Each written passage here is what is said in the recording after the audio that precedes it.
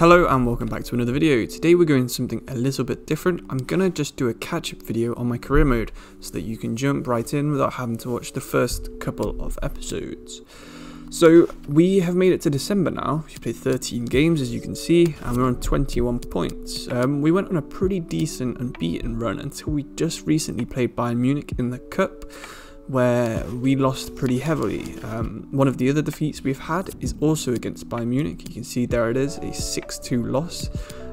Probably not the best match we've ever played, but yeah, it did look like we were going to do a comeback at the end, but unfortunately not. You see we got a rivalry win against Borussia Dortmund there on the 7th of November. A big win in the Cup to set up that match against Bayern Munich, 6-0, but like I said, 6-2 loss in the next round wasn't really that good. Back in September, you see 3-0 loss to Wolfsburg was the last loss we had because we lost the game before, 4-0 to Bayern Munich.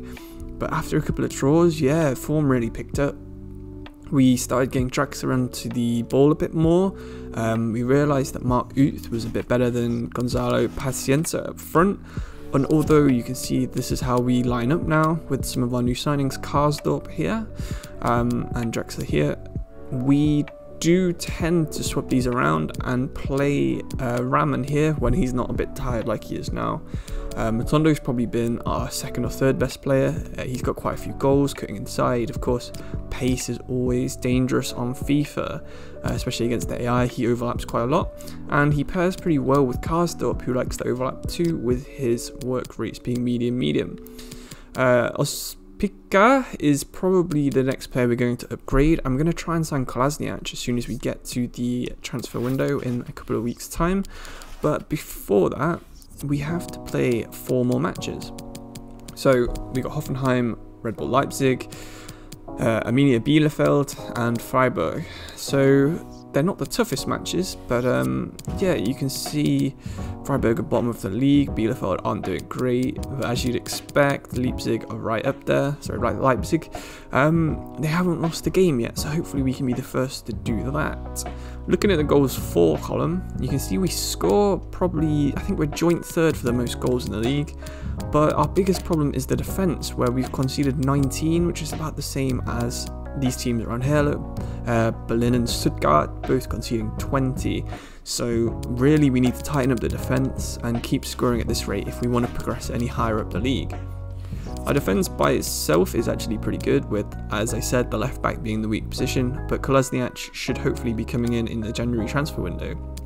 We could use a defensive midfielder, so I am tempted to re-sign Weston McKennie, not re-sign, but recall him from his loan at Juventus, depending on how many games he's played. I haven't actually checked this in a while, but yeah, it still says 0 on there, so we'll have to go into the other thing.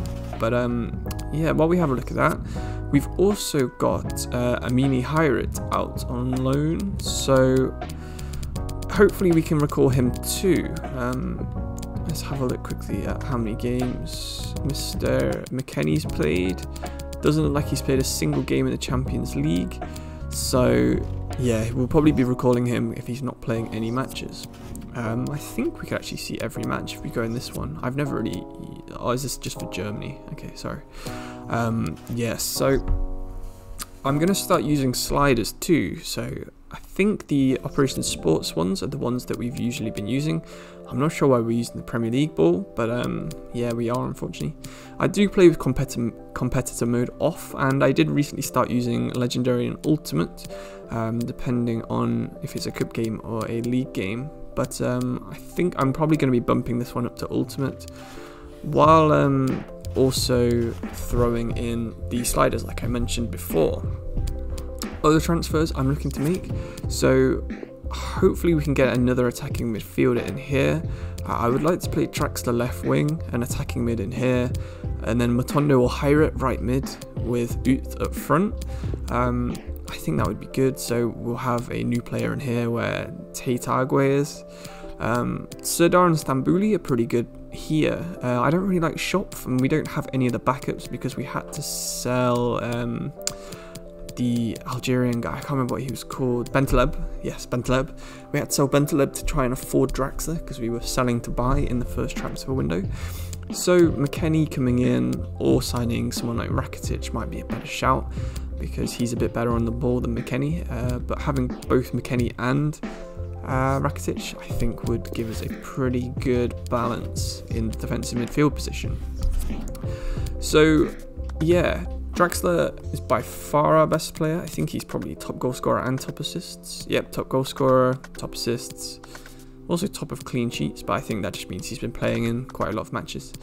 He's also the only person to play in every match, so yeah, he's pretty important to us. So hopefully he doesn't get injured. But as you can see, he can play cam, CM, and left wing, and I think we're going to start using him at either CM or left wing when we do sign a better cam, because although he is good on the ball, I could use someone with a bit better dribbling. He's not too amazing at dribbling.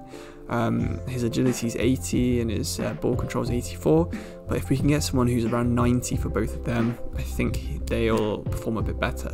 So someone like Hirat here, you can see he's got 18, 87 agility, 5-star skills. He could probably come in and play either left mid or cam depending on what we feel like.